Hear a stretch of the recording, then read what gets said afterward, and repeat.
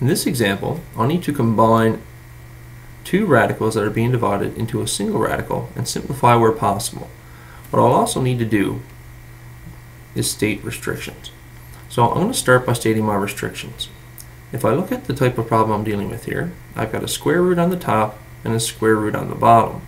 That means I have an index of 2, which means whatever's underneath here, which we call the radicand, has to be positive or I can't evaluate the expression. So first of all, I know that I need to use positive numbers for x. The second thing I know here is that because I'm dividing by a variable, x can't be 0. Because if x was 0, this expression would evaluate to 0. So what I know from my restriction, I would state that x has to be greater than 0. So next, because I have the same index on both roots, I want to use this property. If I have the square root of a divided by the square root of b, then I can rewrite that as the square root of a divided by b.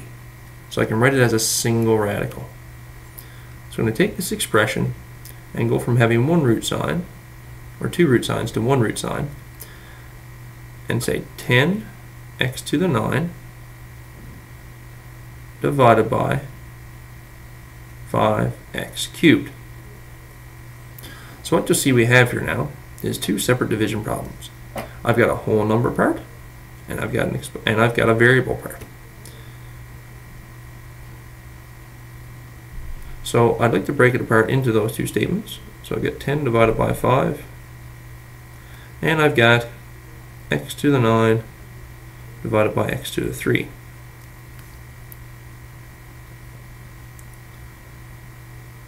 If I divide 10 by 5, I get an answer of 2. And if I divide x to the 9 by x to the 3,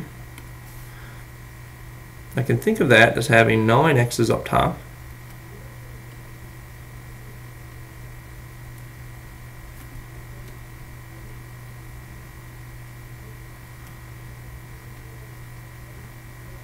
and 3 x's on the bottom.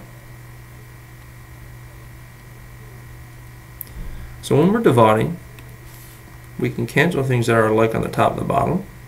So I have an x cancel with an x there, another one, and another one, and another one, which would leave me with an answer of 1, 2, 3, 4, 5, 6, x to the 6.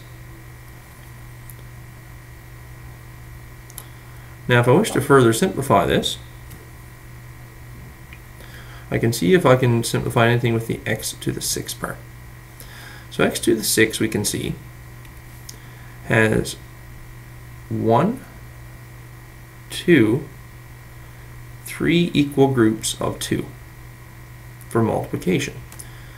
So if I'm taking the square root, then that would mean that I can take out 3 equal groups of 2 to get x cubed times the square root of 2, and stating my restriction at the end of x greater than 0.